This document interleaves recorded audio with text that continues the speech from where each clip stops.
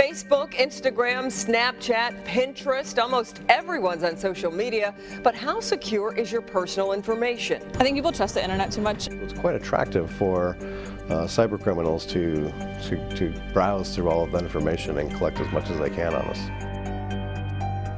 Well, many of you might think your personal information has some level of protection on social media. Some, at least. But tonight's Help Me Hank report might have you rethinking the information you share. Consumer investigator Hank Winchester looks at why our social media accounts are so attractive to hackers. If you were just walking down the street and you were approached by a stranger who asked you for your personal information, I'm guessing you would say no. But think about it. Each time you post updates on social media, you could be showing hackers and crooks how to track you down. Hackers targeting social media. Thousands of adults in America say it has happened to them. I definitely know that my friends are being hacked, so it doesn't surprise me. It doesn't surprise me.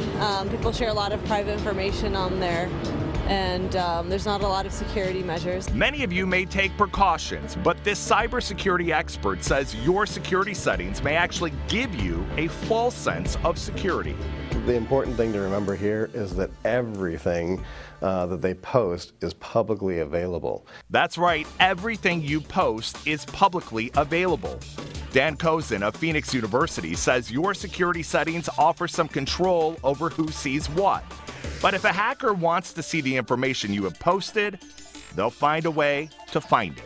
It's simply just a screen, and a cyber criminal can peek behind that screen and see all the information that somebody has posted. Many of you may wonder why hackers even care about your social media accounts and what you post online. When I think about identity theft that could hurt me financially, I don't necessarily think about social media. Hacking your social media accounts may not hurt you immediately, but hackers can use that information you've posted against you at a later date. For example, they can find out your birth date, where you work, your address, your email.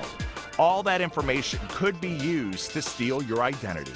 People overshare. They know their locations. They know if they're home. They know if they're not. They know where they go. Criminals also hack your social media accounts trying to unleash malware or viruses that could steal more private information from your computer.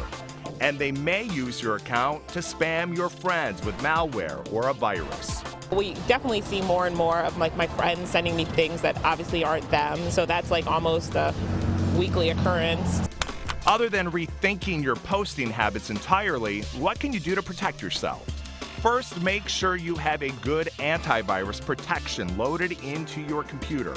Use more secure passwords and keep your social media passwords separate from passwords you use for your financial accounts.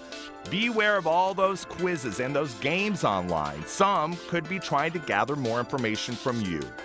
Finally, limit your friends and your contacts to people that you only truly know. If we don't know who they are, they could be cyber criminals actually collecting information to use against us. And I've posted more information about how to protect yourself and your family online. You'll find it all on the homepage of clickondetroit.com. I'm Hank Winchester. Back to you. Some good tips. One of the things I didn't know is the location services on your phone. If that's on and you take a picture, you post that picture. Oh, look, people Kimberly's know. not in town. Exactly. Yeah, Yeah, so important to know. good tips. Yeah.